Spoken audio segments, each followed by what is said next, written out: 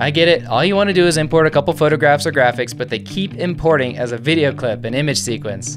No worries, because today I've got a great quick tip on how to import using the Show Individual Frame setting in DaVinci Resolve 17.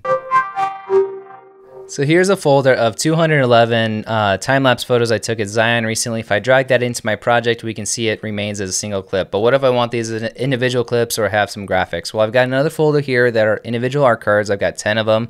And what if I want to manipulate each of these separately? Let's go back to DaVinci. We're going to go to our graphics folder bin that's empty. We'll go to the individual art cards, which is one that's on the disk. And it's still one clip here. All you need to do, this is the secret to it all. You hit this three-dot menu and you say show individual frames. Check that.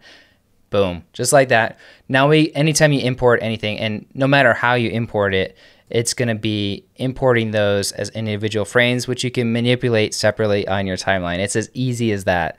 Now, to change the default duration as these are brought in, it's really simple. All you need to do is go up to your preferences, user preference, under editing, and then the standard still duration. I like mine set to 3 seconds. I think the default's 5 seconds. 3 seconds works better for me, so that's what I have it at.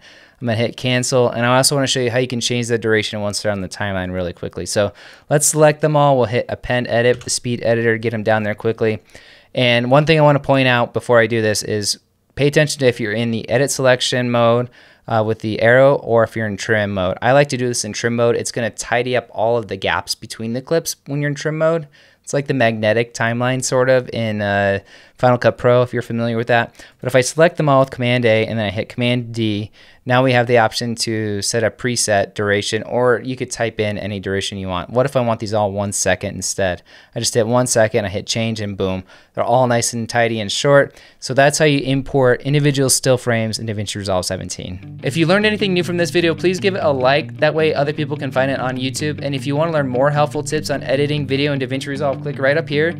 And since there's so much more to learn, I'll see you in that next video.